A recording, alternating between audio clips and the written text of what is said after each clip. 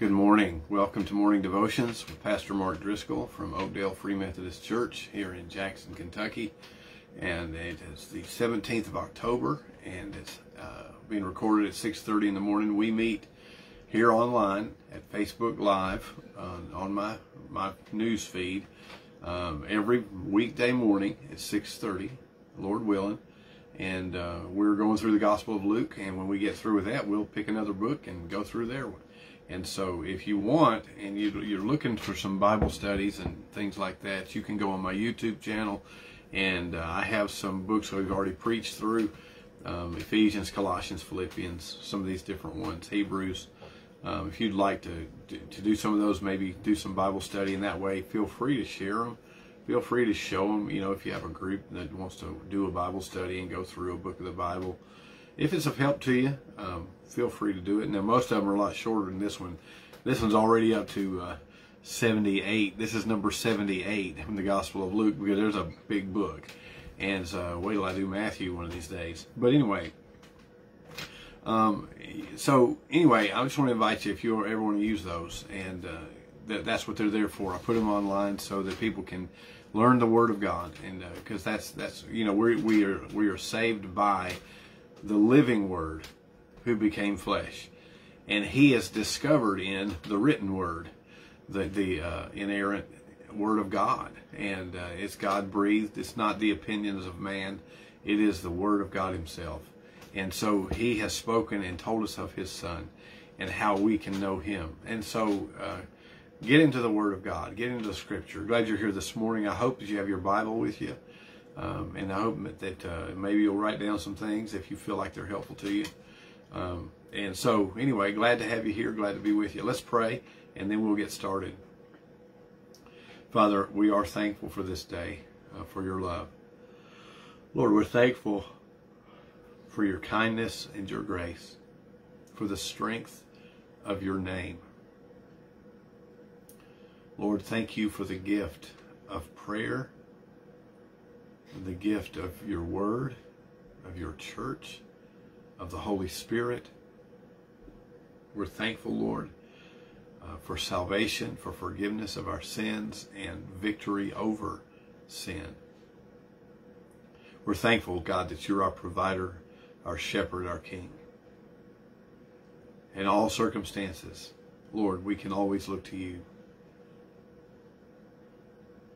And so the nations may tremble, the nations may rage, but Lord, you're on the throne. You're our Lord and our King. And we worship you and we honor you. We praise you, Lord, for who you are. Now, Lord, this morning, we ask you, help us learn some more of your word, that we may live by faith. In Jesus' name, amen. It's good to be here with you. Good to see you, Reginald Hicks, this morning. Glad you're on. Hi, how you doing? Listen, I want to talk to you from Luke chapter 17. And I want to tell you, here's the message today. You don't need more faith. There it is. You don't. And, I find that one of the big stumbling blocks we have in life is when we try to pray, we always undermine ourselves by saying, well, I just don't have enough faith. And I have people talk to me that all the time. Several years ago, I remember a woman coming into my office just needing to talk about God. I had questions about Christianity and wasn't yet a Christian. And this person was just seeking and saying, I want to believe. And we talked. And I said, everything comes by faith. And everything comes by faith. And she said, well, I don't really have much faith. And I said, thanks for your honesty. But I'm going to tell you, the great news is you don't need a whole lot. Just take what little you got and work it. Work that little bit. That's, if it feels like just a string of faith that you're holding on to, use that string. It'll become the most powerful string you ever saw in your life. And so that's the truth today, is that many of us need to understand that the issue is not do you have enough faith, but what is the quality of your faith, and is your faith even saying that puts it off on you. And see, that's the fallacy there, is that everything is about you. I've seen people who can't get healed because they cut themselves off, say, well, I don't have enough faith. And then they beat themselves up when they're being prayed for. I just don't have enough faith. Do I have enough faith? Do I have enough? And it gets all about them, right? And it becomes all about them. And faith, the object of faith is not you. And see, that's where a lot of people mess it up, because they think if you have enough faith, you can do anything. Well, Jesus never said that. And I'll tell you what he did say. Let's look in verses 5 and 6. Jesus has just finished telling his disciples, said, look here, you better not be causing people to stumble, because if you do, you're in trouble. And that's the summary of what he said in verses 1 through 4. And he said, look, if somebody sins against you, go to them, get it right, forgive them, and move on. And so the disciples responded in verse 5. Listen to this. The apostles said to the Lord, increase our faith. Increase our faith. And I don't blame them.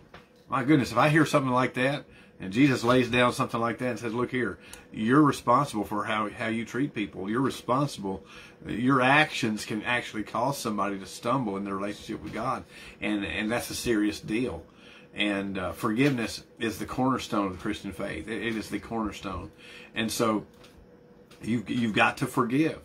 You've got to be a forgiving person. And so looking at the world I'm in and the things that happen and the things that we go through, I could hear myself say, oh God, I don't know if I got enough faith for this. Give me some more. Please give me more. And we've all asked for more faith, haven't we? And faith can grow, and it does increase. And the Bible talks about faith comes by hearing, and hearing by the word of Christ, and how the testing of your faith refines it and makes it pure. And but here's the thing: they said, increase our faith. And they say what we all say, Lord, I just need more faith. I don't have enough. I don't have enough. But as I said a minute ago, when you talk like that, you're putting the emphasis in the wrong place. The emphasis of faith is not the person who has it. It's in who the faith is put into. I've come to understand over the last 40 years of ministry that even the weakest, listen to this, even the weakest, most just difficult faith, immature, will save if it's grounded in the person of Jesus Christ. You know, you don't have to be the Apostle Paul to go to heaven. You don't have to be some big-time theologian to go to heaven. And sometimes we put things on people that just aren't true, and we act like people have to be this perfect, supersonic bastion of faith to go to heaven. You don't have to be Abraham or Sarah to go to heaven. You just have to believe. And the belief has to be real. It has to be authentic, genuine. Even the smallest faith will save if it's grounded in Jesus. And I know people that barely know any Bible verses at all. They know enough to say, Jesus loves me, and that's about all they know. And those people are just as saved as the person who can articulate the great doctrines of the faith.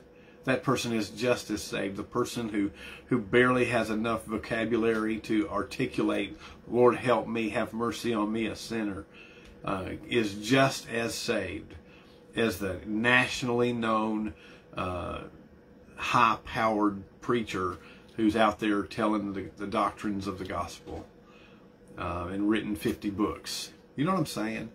Because it's really not the amount of faith that's required here. It's the quality of faith. And faith comes from God. It comes by hearing, and hearing by the Word of God. But look, in fact, let me show you how Jesus responded to this. When they said, Lord, increase our faith, they were saying, I don't think I have enough. And Jesus did not answer in terms of quantity. If you'll notice, his response had nothing to do with more faith. He did not say, okay, guys, let me tell you how to get more faith. He didn't say that. I mean, that would have made sense, right? What did he say? He said, if you had faith like a grain of mustard seed, you could say to this mulberry tree, be uprooted and planted in the sea, and it would obey you. Jesus is talking about quality here. He's saying, look, if your faith, the potential of a mulberry, of a mustard seed. Mustard seeds are tiny. They're really tiny. And he said, if you had the faith of the quality of a mustard seed, because see, that mustard seed is full of potential. That mustard seed is full of life. And all it has to be is planted in the right place to grow. You see, there's the deal. It's not if you get a whole bunch of mustard seeds, you can make a mustard seed tree. It's if you get it, if you plant that in the right place, the power that's in it, the potential that's in it, everything that's in that seed is that seed's got everything it needs to produce life. And it becomes a tree that birds come to rest in. And so if you had that kind of faith, you could say to this tree, get up and move. Now let me say a couple things about amount of faith. For example, let me just tell you a story or two. I remember several years ago, I got a call late one night. A man who was related to a member of my church was dying. He was in the ICU in Lexington, and the family had been called in. That was it. There was nobody was trying to get him better. He was not fully conscious. He was in ICU. He was unresponsive, and they had decided, let's call in the family because this man's going home. And they asked me as the pastor to go see him, and that's what I did. And I went up. I got up at 5 in the morning to drive out and to get there, and got to the hospital and met the family, ministered to them, and I went into the ICU room with this man, and I felt like I did not know if this man was a believer, and the indications were that he had never made a profession of faith in Christ, and so I just went and sat by his bed, and he couldn't talk to me, he couldn't look at me, he couldn't respond. And so I just got up close to him. I said, God, I don't even know what to do here. And first thing I did was whisper in his ear, and just in some vain hope that maybe, he would hear something. And I had no way of knowing. And I said to the man, I said, listen, God loves you. He has a call on your life. He saved you. Jesus died for you. And I shared the gospel with him.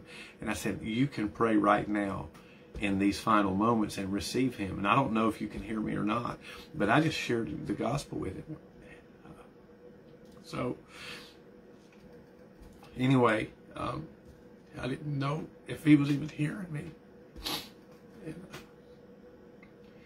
And then I did, I just prayed, anointed him with oil, as you would pray for the sick, and I prayed for him, and I didn't expect God to do anything. I wasn't. There are days when I expect miracles, and I've seen them. I was not expecting anything, and I just did my duty as a pastor. I prayed for him, I anointed him, and I was just going to go on home, and I went back home and did my stuff, and it was just a sad morning for me. And come to find out, the guy makes a miraculous turnaround within a couple of hours, and they write on his chart, unexplained, he just turned around and came back. And he told his family that he heard me share the good news with him, and he prayed in his spirit to receive Christ while he was in that condition. And it was one of the coolest things of my life. And he got baptized. He lived several more years. He's with the Lord now. But my faith was nowhere, guys. I wish I could say I marched in there all full of faith, and I just was doing my job. I was just like, let's pray for him. Let's share the gospel with him, and just kind of leave him in the Lord's hands. And God did a miracle, and not only save his soul, but let him live a few more years. And that was one of the most powerful things for me. And it brought this verse home, because my faith was tiny. I wasn't even close to expecting anything from God. And what God did with a tiny little faith, I had enough faith just to do what I knew to do. That was it. And let me, hold on, excuse me. Oh boy, this is going to make for a great video. But anyway, I was so blessed by that, and I learned that it's not about how much faith you got. It's about who you got your faith in. You see, the only thing that mustard seed needs is to be planted in the right place. If you try to plant a mustard seed on the highway, it's not going to produce anything. If you try to plant that mustard seed in your refrigerator, it's not going to do anything. But you put it in the soil, and it's going to grow. And you know what? Jesus Christ is the soil. And you put your faith in Him, and it's going to grow. And even if you have just a tiny amount, if you barely have any, He'll use what little you've got. And there are some of you right now who really feel like your faith is weak. I mean, you just feel like it's all you can do to put one foot in front of the other, and you just really wonder. And you got lots of doubts, and you got questions. And some people maybe have tried to disqualify you. They say, well, if you've got doubts, you can't really come to God. Well, I know in James it says whoever doubts won't receive anything from God. And the point is, if you choose the path of unbelief, there's not much God's going to do with that. But when you plant faith, even if it's like you don't even know what's going to happen, and you're just saying, God, I'm going to do what I know to do. And I'm just going to do what I know to do, and I'm going to trust you with the results. You know, God will bless that, and He'll honor that. And there are times when that's all you can do. And the apostles were just at a loss. Now, the other thing I want to say is that when Jesus talked about telling this mulberry tree to be uprooted, sometimes we get a little wonky with that, and we think it's all about rearranging the physical landscape. Oh, moving mountains. Well, God's got the mountains exactly where He wants them, and He's not likely to pull up your tree out of your garden and stick it somewhere else just because you told it to. The point is the power of faith in prayer, and you can speak with authority in prayer. And some of us, one of the things that faith brings with it is authority in prayer. And for example, you have authority over sickness, and you can pray in the name of Jesus over that. You've got authority over division in your church, and you can pray in the name of Jesus for that division to go. There are some people who are oppressed demonically, and you've got authority in the name of Jesus to command that to stop. And and so you have dark thoughts that steal your sleep at night. You have the authority in the name of Jesus to command the enemy to be silent and to stop harassing you in the night. You've got authority, and so the thing is are you planting that seed? You've got the faith. You've got enough faith. Look, if you had enough faith to receive Christ as Savior and Lord, and it really doesn't take much to do that. It really doesn't. You got enough faith. You don't have to be, John MacArthur or Paul Washer or whoever your favorite preacher is. You don't have to be those people to have faith. You can have. I read somebody referred to this last night. The story of the blind man. And, the blind man got healed, and he wasn't even sure what was going on. And he didn't know what was going on. And Jesus just put mud on him and said, okay, now go wash. And he's going, what in the world is this about? And then he could see. And everybody was wanting to question it. There's always critics that want to question you. There's some people that they're scared to death. There's some people who are so religious, they're scared to death for anybody to get saved. And somebody gets saved, they want to interrogate him instead of bless them. They want to make sure you're as saved as I am, and all that kind of stuff. And there's people like that. You just have to deal with them. But some people are just so religious or miserable. But here that's another sermon. The blind man, he was being harassed by everybody. Instead of them saying, "Oh, what a wonderful miracle," they're saying, "Well, what how did it happen? What was it? What? And why are you walking around with that smile on your face? What's your problem?" And even his parents disowned him. I mean, they wouldn't even stand with him. Jesus, the guys come up to the man and said, "You tell us how this happened." And he said, "Look, I don't know how it happened." And he said, "All I know is I was once blind and now I see. I was blind and now I see." And that guy over there, I don't even know his name. That guy, he touched me, and I don't even know who he is. And then Jesus showed up later and said, "Hey, I'm the guy. Do you believe in me?" He said, "Yeah, I believe in you." right? And so that was it. I mean, that was the extent of his theological upbringing, right? The extent of his theological training, and it was that somebody touched him, got his eyes dirty and wet, said, "Go wash, and you can see."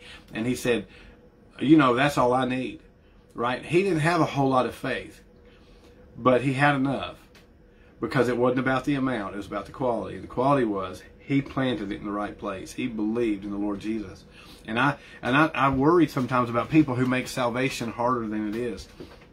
Discipleship is hard because you have to die yourself, take up your cross, and follow him. But salvation is so simple and so clear, and anybody can walk in. The smallest child can believe on the Lord Jesus Christ. I know some of y'all don't like that, but it's true. Jesus said the kingdom of God is made of children, and that you have to be a child before you can get into the kingdom. And we turn it around and say, no, you've got to be an adult. Well, what do you think Jesus doesn't know what he's talking about? Listen, you got to be like a child. He said, unless you enter in like a child, you're not going to enter in. And so here's the thing. We've got to turn this thing around and stop telling people they got to have a PhD in theology before they can go to heaven. And we got to stop telling people they can't connect with God unless they believe all of our pet doctrines. You know, we've got to listen. We're all going to get before the Lord Jesus Christ. I believe in doctrine. I think it's important. I think we need to study, and I've corrected false doctrine. I believe in that, and I get that, and I teach doctrine. And I know that's true. But sometimes we turn it into this granite wall that people can't get through because we tell them they've got to be as perfect as we think we are before they can come to Jesus. Jesus takes us broken, and then he begins the process of healing us. And you might come to Jesus with a few misconceptions, but you trust in him, and you know he's the Son of God. You know the essentials. He's the Savior of the world. He died on the cross, rose from the dead, coming back. You know that, and that's all you got. Well, go with that. You go with what you got, and he'll give you more, right? Jesus said it. He said, whoever has, more will be given to him, right? But we've got to allow him to start where we are. And so anyway, prayer is like that. Prayer is so powerful when we plant it in the right place. And so that's the key right there, is if you're planting your faith in yourself, you're missing the point. And that might be why you're not getting any breakthroughs, because you're saying, do I have enough faith? Am I faithful enough? Am I praying right? Am I doing it right? Am I getting it right? That sounds more like superstition and witchcraft than faith in Christ. Listen, he'll take the most broken faith. Trust me, I know. He'll take the most broken faith, if it's grounded in him and who he is, not in some cheap imitation of him, in him. If you're grounded in the Lord Jesus Christ and your faith is in him, he'll take care of the rest. And he'll meet you where you are, and then he'll bring you to the next place. He'll teach you. He said, take my yoke upon me and learn from me. You start where you are. He'll take you from there to the next place. But he'll save you right where you are. He'll meet your need. I want you to stop saying you've got to have more faith. I want you to stop that. What you've got to say is, I've got to use the faith I've got. I've got to get in touch with the faith I have in Jesus. Because one little tiny sliver of faith in Jesus is more powerful than all the forces of this world. I'm going to say that again. One sliver of faith in Jesus Christ is more powerful than all the forces of this world. Just enough to say, Lord Jesus, have mercy on me. Listen, that's where it starts. Yesterday in church, two precious students gave their lives to Jesus, and I did not interrogate them to make sure they had all their opinions in order. I said, look here, Jesus said, come to me, and I'll give you rest. Or do you want to come to him today? And they came to him by faith. Now, whatever needs to grow in their faith is going to grow, and they're going to get to the next place, and they're going to grow and become disciples, and they're going to do that. But they came like little children and said, Lord Jesus, I need you. Lord Jesus, I need you. And so, that's all it takes to start. And then as you start, he builds on it and grows you. And so here's the thing. What kind of things have you got in your life that need to be uprooted? what are some mulberry trees that need to be uprooted? You need to speak to those in the name of Jesus, and it doesn't take a whole lot of faith. Use what faith you've got and just begin to believe. Begin to believe God. And so today, many of us believe in God and believe about God, but we haven't yet started believing God. And so there's where the rub is. Do you believe God today? Do you believe that what He says is true? If you do, step out on it. Believe it. Step on it and stand on it and stay on it until something happens. And don't back down. Don't give up because you hit some bumpy roads and things look like it's not going to work out. You keep going. Keep believing God and stand with Him. He's got you. You've got all the faith you need. You got all the faith you need. Just go with what you got, and God will bless the rest. That's the essence of this message today. And I want to pray with you right now and invite you just to trust in Him today. I have seen for myself what He can do. I've seen what He can do just with the smallest, sincere, genuine, Christ-centered faith. Now, I want to make sure I clarify. I'm not saying you can believe in anything and get results from God. No, it's in Jesus, the Son of God, the Savior of the world, who was crucified for our sins, risen from the dead. That Jesus of the New Testament Scriptures, that Jesus, you trust in Him and you put your faith in Him and watch what He does. So what's happening in your life today? What's happening in your life? Where do you need Him to move in your life? And I want you to trust Him today. And then whatever, and faith also means, listen, faith also means obedience. And so this is the other side of it. Faith isn't, if you just say, I have faith, but you don't have obedience, what you have is superstition. Faith must be accompanied by obedience, because that makes it complete. Read James. James will tell you all about it. Faith without works is dead, because it's only half faith. Real faith says, Lord, here's the need. Now show me what to do, how to step out in faith, in obedience to you. So as you're praying in faith, ask God what your job is. God, how do you want me to respond in this? For example, Lord, save my marriage, you might say. Okay. God might say, okay, I will. Now go apologize to your spouse and drop that affair. You see there, yeah, you hear what I'm talking about, right? And so, Lord, get these dark thoughts out of my mind. Okay, here's what I want you to do. I want you to stop watching horror movies late at night, and I want you to start filling your mind with my word, and I'll cleanse your mind, and I'll get rid of those dark thoughts. But you've got to step toward me. Do you hear what I'm saying? That faith isn't just whispering the magic words. Faith is calling on God and then doing what He tells you to do. Now, sometimes there's nothing you can do but wait. That's fine. Then wait. That's an act of faith. Respond to God. Faith is not an opinion about God. Faith is a response to God. Will you respond to Him today? Respond to Him today. Let me pray with you. Father, God, I know You're able. You've proved it so many times. You've proved it so many times.